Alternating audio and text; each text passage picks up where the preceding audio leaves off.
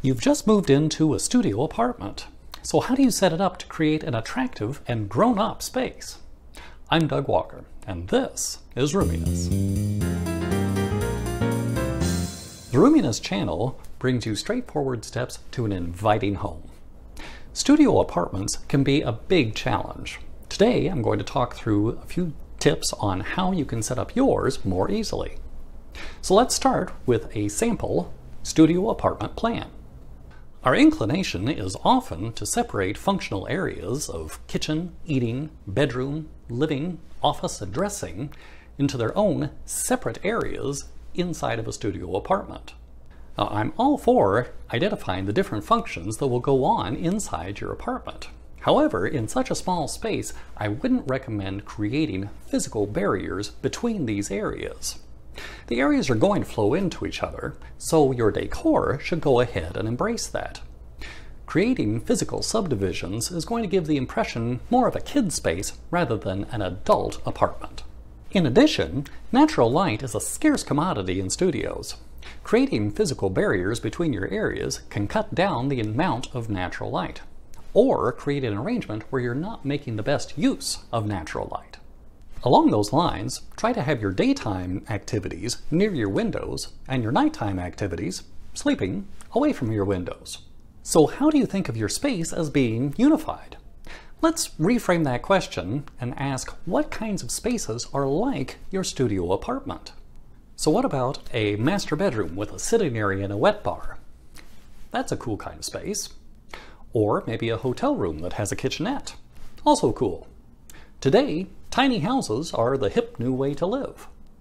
So how can we think about your studio apartment being more like those? Here are some practical things that you can do.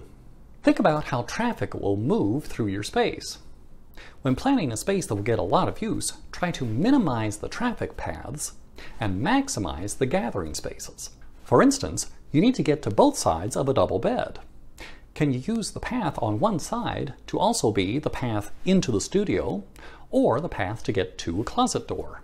In addition, can you push the traffic around with your furniture so that your foot traffic doesn't cut through your functional areas? Can you double up your furniture? Can your bookshelves double as an entry table? A round dinette table with chairs can take up a lot of room if you need to get to all sides of it. Can you use a rectangular table instead that you can push up against a wall, or similarly fold down the edge of a round table? This example can't work that way, but pairs two of the dining chairs with a tiny round table. Imagine that, ignoring his own advice. Bar height tables can be useful as counter space, buffet space, standing desk space, as well as eating space. You can scale down your furniture selections, but don't kid-size your furniture. If you're likely to move to larger accommodations, you can still use your smaller items in your smaller spaces there. Get adult storage pieces. Clothes are often a crunch point at this stage of life. It is worth taking the time to figure out how much clothing you have and how much space you need for it. Think about what kinds of hampers and storage will be big enough, attractive, and functional so that you can see, access, and put away everything that you have easily. In this example studio, there was no closet space at all. So an entire wall was needed just for storage. I have another video that talks about how to line up storage pieces along a wall. Lastly, use the hierarchy of storage that I shared previously.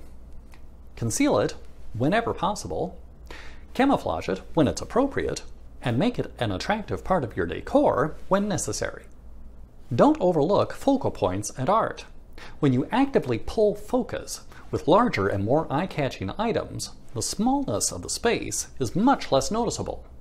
With these basic elements considered, you can move into other aspects of design by adding textures and accessorizing.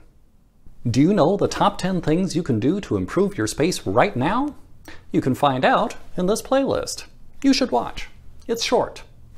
Thanks for watching.